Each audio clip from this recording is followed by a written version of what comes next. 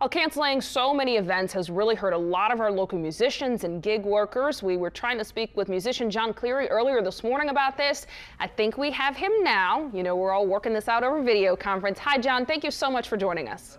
You're very welcome. How are you doing? I'm doing great. It's good to hear from you. We know that Jazz Fest is now officially canceled until next year.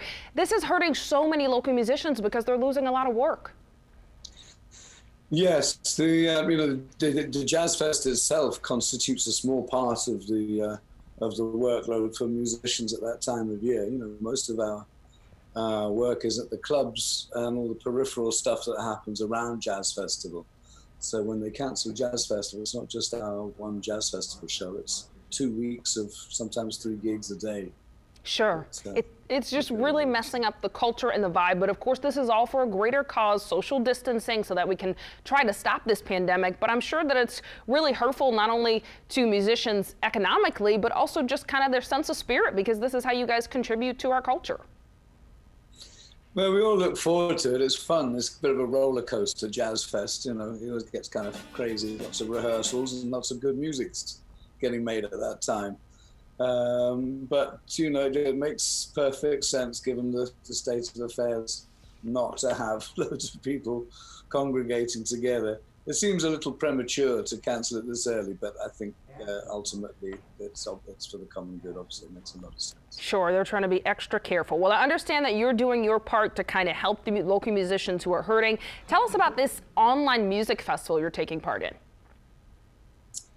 Well, there are several online things that are happening. This particular one, I think, is to raise money through the Jazz and Heritage Foundation, if I'm correct. That's one of the things we're doing. And then, like a lot of other musicians in town, I'm doing streaming broadcasts on Tuesdays, Thursdays, and Saturdays from my studio at home, which gets the music out there, not just to New Orleanians, but to people as far away as New Zealand and Argentina and remote parts of Europe. So the musicians keep playing. Doesn't really matter what happens. We still keep doing what we do. Yeah, that's the cool thing. You guys have found a way to do what you do, even in these circumstances. I also see you pouring some drinks in there. What do you drink when you're performing? Well, we call it the quarantini hour. So there's like a cocktail de jour or de nuit.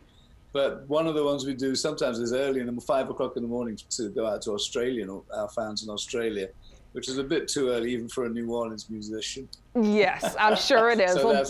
So I drink cups of coffee out of a martini glass. Very nice. Well, I'm glad you found a way to keep it going and try to help our local musicians who are hurting. We'll be watching your online music concerts. Thank you so much for joining us, Jon. Thank you very much, Steve. All right, hang in there.